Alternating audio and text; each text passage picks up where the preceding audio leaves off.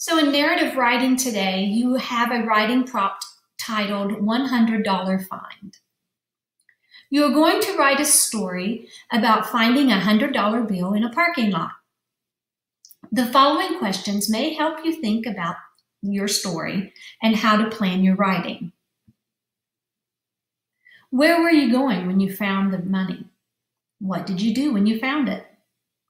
Did you decide to keep it, find the owner, turn it in, and why? Who was with you when you found it? What did the person or people say you should do with the money? How did you feel about your decision and why? Now write your story describing finding a $100 bill in a parking lot. Your story should include the events in the order they occurred.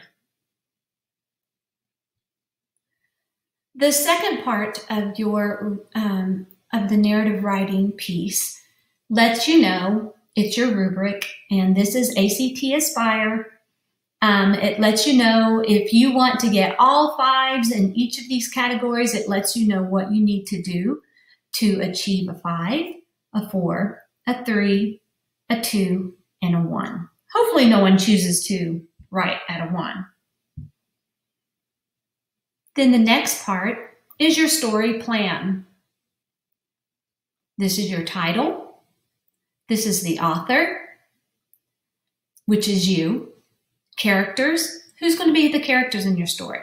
Well, it has to be you, and who else is with you?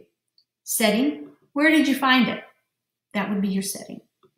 Now, entertaining beginnings. Give your reader a hook, then start your story by introducing the characters and setting.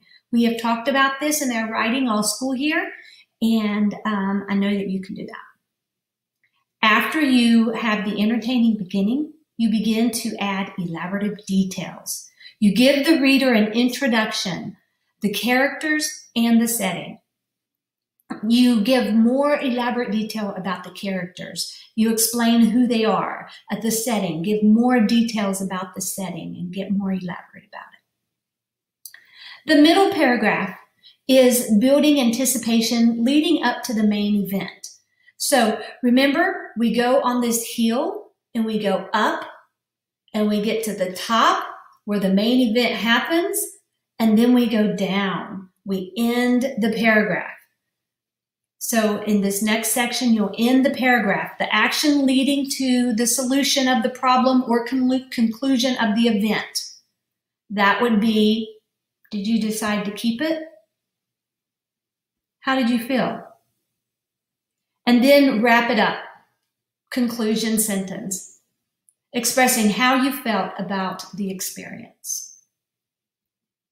Now, if you will remember, once you get your paragraphs typed into each of these boxes, you have your story written. You just have to copy and paste.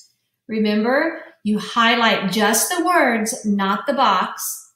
Control-C on your Chromebook, and then you come down here and you Control-V to paste your story.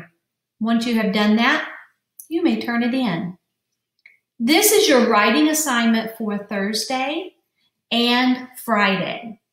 So on Friday, you won't have a new writing assignment. This will be the same assignment. So take your time and make it a really good writing piece for me.